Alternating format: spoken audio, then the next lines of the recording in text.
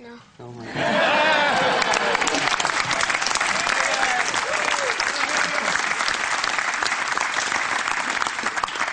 Fair play to you, stick to your guns, you're dead right. Mark, how are you? How are you doing? I'm mighty altogether, how are you? Oh, sure, you know, we're prepared. Senator Mark Daly, ladies and gentlemen, for those of you who don't know him, and of course all of you do. I believe that your involvement with GAA gave you great training for your political life. Well, certainly if you can survive the politics of Kerry GAA, you can pretty much survive anything. And I became a chairman of the Kilmare Shamrocks Hurling and Gaelic Football Club at 26, and I survived 5 years in that position. And, you know, sometimes the politics of Kerry GAA is more political than politics itself. Yes. So and what's your secret?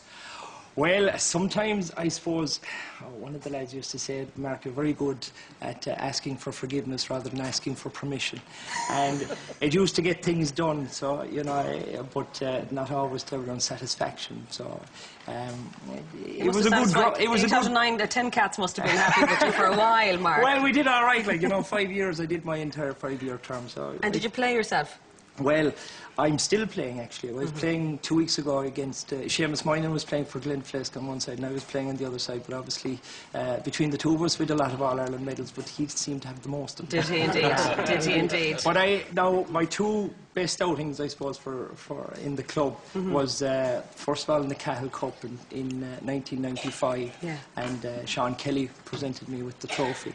And it was a B team that we had stitched together. Myself and Noel Crowley had brought a team together. We even brought fellas in from Colorado to play. John Randalls came all the way from Colorado. He was in the shop, and I said... How bad that you had to go? Kerry people had to go as far as Colorado. Well, we go a long way, a long reach. Well, you sure do. You go to Galway for fans, you go to Colorado for players. We get talent wherever we can find it. You do indeed. And we won that, and that was, I suppose, the highlight of my career, because I was playing, as Tony has said, like, playing for your club is more precious than anything else. And then I won a junior hurling medal in Kerry in 2006. Broke a hand on the way against Kilgarvan, funnily enough. Yes. And we're playing them in 2 weeks' time in the intermediate. Now, I'm not playing. I'm kind of over the hill, because I suppose when the corner forward's half your age and twice your speed, I suppose your days are really numbered. It is a good sign, all right.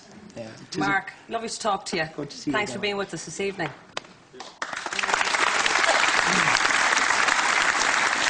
Well, it's time now to get the experts' verdict on the big game tomorrow. Will you welcome the legendary